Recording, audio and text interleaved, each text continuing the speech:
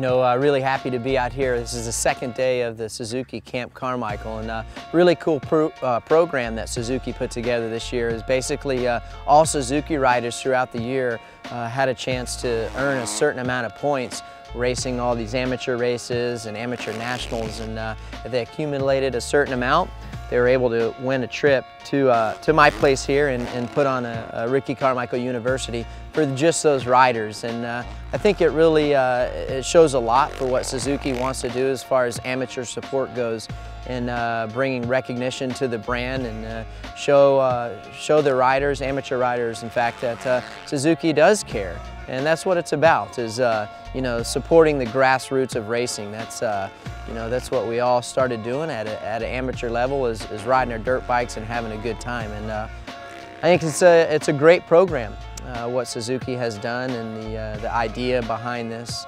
of Suzuki putting this together. We're doing the same kind of concept for Suzuki Camp Carmichael like we do at the Ricky Carmichael Universities. It's a good program. We got some of Suzuki's top prospects and kids that have done really good in amateur races, so looking forward to getting out there and helping them and helping win more championships.